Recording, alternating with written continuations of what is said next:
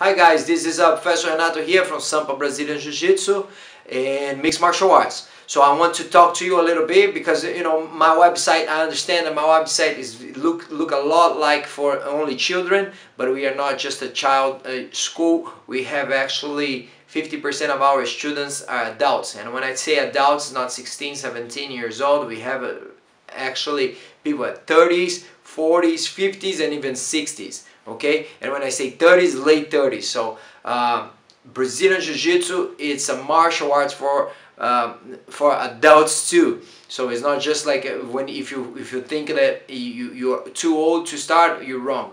So now take a look at this video clip, and trust me, we have a lot of adult classes here at Sampa Brazilian Jiu-Jitsu.